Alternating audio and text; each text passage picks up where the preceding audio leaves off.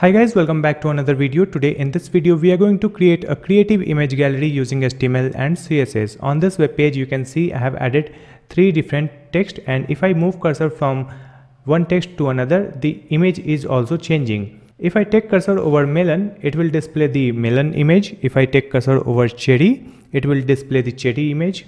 And if I take cursor over candy, it will display candy image on the web page.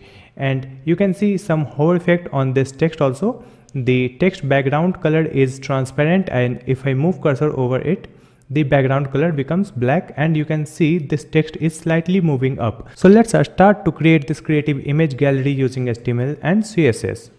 Here in this folder I have added index.html file and style.css file, and I have another folder called images, and in this folder you can see some images that I will be using on the web page. You can find all these images download link in the video description.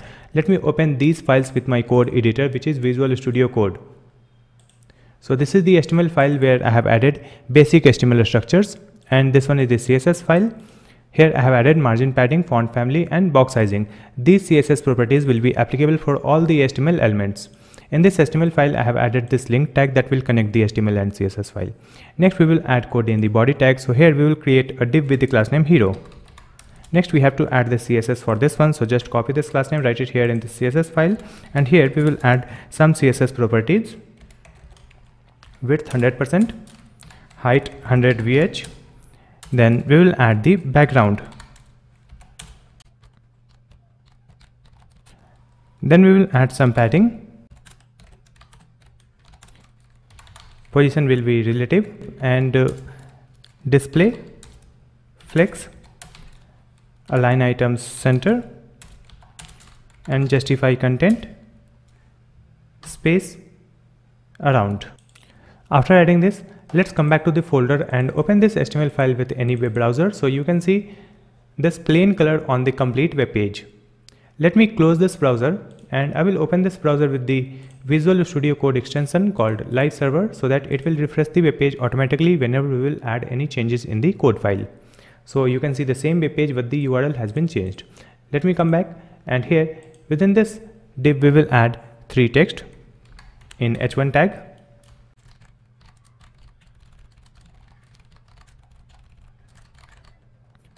Now you can see these text on the web page. Next we will add some CSS for these text. So let's come back, and here we will add the same class name and h1 tag. Let's increase the font size.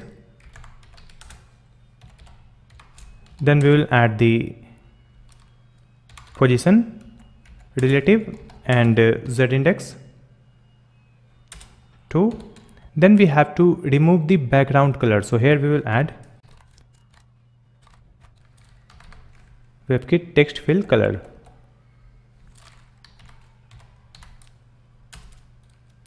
It will be transparent. Then we will add stroke. So here we will add WebKit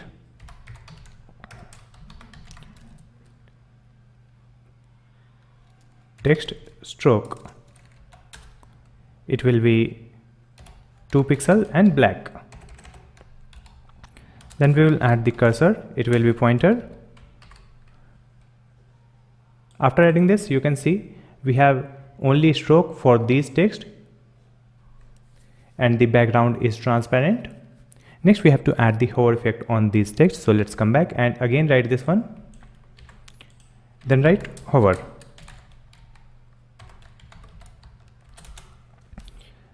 Here we will change the background. So just copy and paste it here, and here we will add the color black. So it will become black, and we will also move this text slightly up. So here we will add transform translate y minus 10 pixels. So it will move up y 10 pixel. Here we will add transition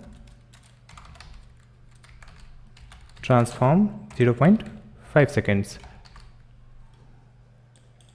Now you can see this text is moving up by 10 pixel, and the background is also changing. Next we have to add one image on this web page. So let's come back. In this HTML file, after this h1, here we will add one div with the class name img box. Let's copy this class name, write it here in the CSS file with a dot. So here we will add the position.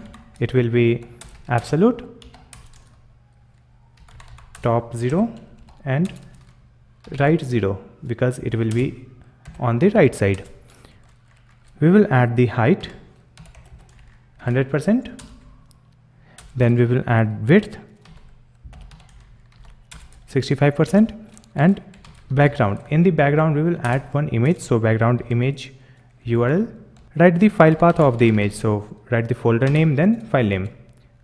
Let's add candy.png, this one, and after that we will add the background size. It will be cover and background position will be center.